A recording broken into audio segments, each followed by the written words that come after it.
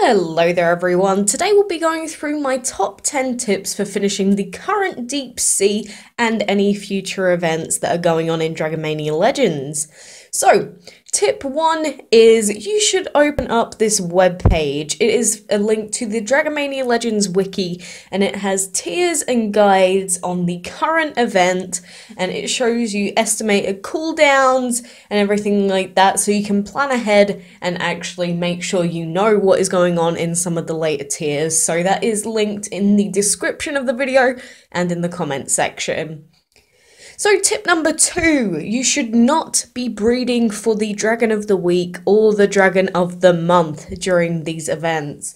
The reason being that some of the dragons that you can breed can have 16-hour, 18-hour breeding timers, and then you have to wait all of that time for the egg to hatch if you come across a tier that requires you to breed dragons. So it's just a good idea not to do it. So for tip number 3, it's keep your hatchery open. So this is extremely important because if you have a full hatchery, for example during tier 2, you're not going to be able to put any eggs into the hatchery and you're going to have to wait all of that time just to be able to hatch some fire dragons, and that is going to put you very far behind during the event. So for tip number 4, it is use fire dragons for literally everything during these events. So when you're feeding dragons, leveling up dragons, or hatching dragons during certain tiers, fire dragons are your best bet because you can just buy them in the shop for like 100 gold and they only have a 30-second hatching timer. So tip number 5, use basic dragons to finish the breed elemental hybrids tier. So by this I mean you should probably be using a fire plus wind dragon to do pretty much the entire tier. The reason being that it has such a short breeding time and hatching time that you'll be able to do multiple of these very quickly.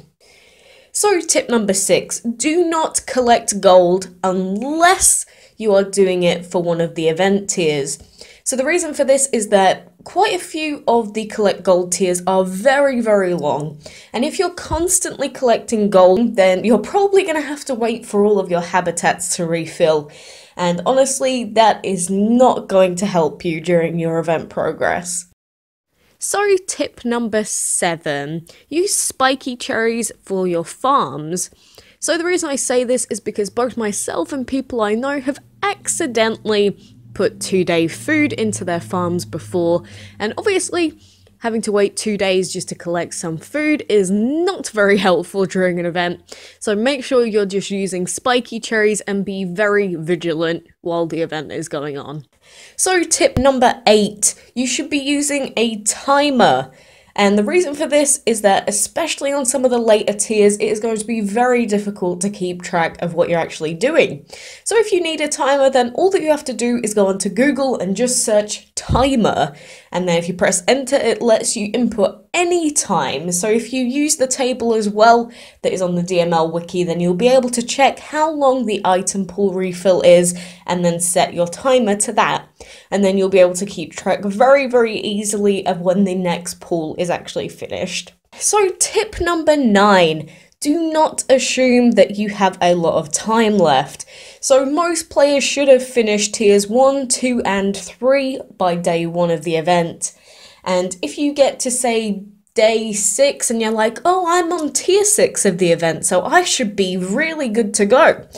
Well, if you are on tier 6 by day 6, you are screwed because tier 8, 9 and 10 combined usually take about 6 days of the event to finish, or 5 to 6 days, so you probably need to be on tier 8 by at least day 4 is what you're going to be looking at. If you're behind that, your chances of finishing are very slim. And then finally number 10, be realistic. So unfortunately some of these events do tend to cater more to people that have more time in their day, but same goes with any game. But different lifestyles, how busy you are at the time and everything like that could make it so finishing the event is impossible for you. But However, that doesn't mean that the event is impossible for everyone, because technically anybody should be able to finish the event with at least a day extra, according to the calculations on the wiki and whatnot. But I am sick of people going, oh, these events are pay to win. Oh, a greedy loft. Oh, you have to pay gems to finish this event. Oh, Game Loft sucks. Oh my god. You're so stupid. Stop being an obnoxious git, in all honesty, because you are literally undermining any singular person that has ever finished an event without having to spend gems, and you're just denying the fact that they've ever done it. It's like, oh, I got the chemistry dragon and I didn't even pay a single gem. Yeah, right, these games are all pay to win. You all suck. Yeah, well, if you're going to be like that, then genuinely you don't deserve to finish an event anyway. And if you've ever done that, you really should be ashamed of yourself, in all honesty. Just celebrate when people actually do something that you're not able to. Well, I guess it's kind of turned into more of a life advice at the end of the video, but I think you get what I'm trying to say. But hopefully, if you take all of those things into account and make sure you have the DML wiki page open with all of the tiers, it is just so useful, I can't stress it enough. But I'm sorry if the quality's a little bit different. I just did this in a bathroom because it's the only place that I could record this. I know it's a little bit weird, but just follow all of those tips or guides, whatever you want to call them, and you should be able to finish the event, no problem, unless your lifestyle just doesn't cater around the events. But anyway, thank you very much for watching, and I hope this helps you finish the event.